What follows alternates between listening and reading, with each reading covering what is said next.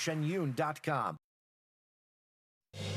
Live from the CBS Broadcast Center in Los Angeles, this is CBS 2 News This Morning at 8:30. And a very good morning today. It is Sunday, December 26th. Welcome to CBS 2 News This Morning at 8:30 and streaming on CBS in Los Angeles. I'm Jasmine Veal in for Amy Johnson. Now, there's a lot going on in your world today. Here's your SoCal eye-opener. The rain and high winds are not over just yet. A tree toppled over in one neighborhood, the damage it left behind. COVID cases have more than tripled in the county. How you can prepare yourself for testing in the coming days. And the countdown for 2022 begins. A live look at the hardworking volunteers preparing for this year's Rose Parade. All right, we're going to start off with a look at the weather with our meteorologist Alex Biston working through the holidays. Alex, so good to see you. So good to see you, Jasmine. And it is so hard to believe that in just a few days, it will be 2022. Mentally, I'm still stuck in 2020. So wild to think about that. Well, good morning, everybody. Yes, happy Sunday. It is the day after Christmas. We had a storm move through last night, and boy, did we. We saw some pretty impressive rain totals. It was a quick-moving storm system. We're seeing lots of sunshine this morning as we head to downtown Los Angeles. A mostly clear sky.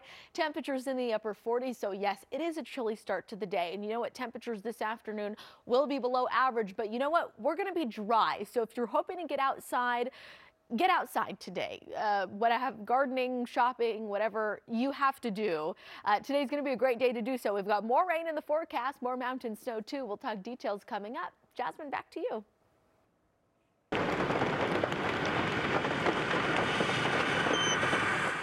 And look at that. Speaking of rain, wet and windy on Christmas. And this is what it looked like yesterday in the San Fernando Valley when it was pouring. The rain was steady all day long, even causing some flooding. Let's go to Woodland Hills. A tree uprooted, toppled over, and landed on top of a pickup truck.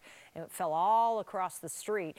This was at Shoup Avenue and Friar Street. Fortunately, no one was hurt, just that poor owner of the pickup truck having to deal with that. LA County has seen a huge jump in COVID cases just over the last week. The number of new cases has more than tripled in LA County. That trend is expected to continue next week. And so will the massive demand for testing. We were told thousands of people were swabbed here at this drive-through clinic along the Sepulveda Pass yesterday. But some who waited for several hours to get tested at a Kaiser Permanente clinic in Anaheim were actually turned away. The same thing happened at another Kaiser facility in Downey. Almost 2 hours.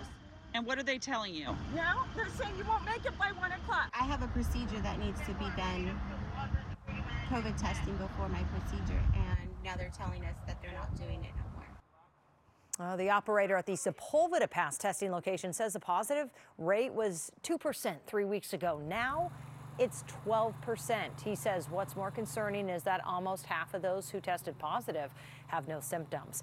Meanwhile, doctors say the high demand for those home COVID tests is a good sign that people are taking Omicron seriously.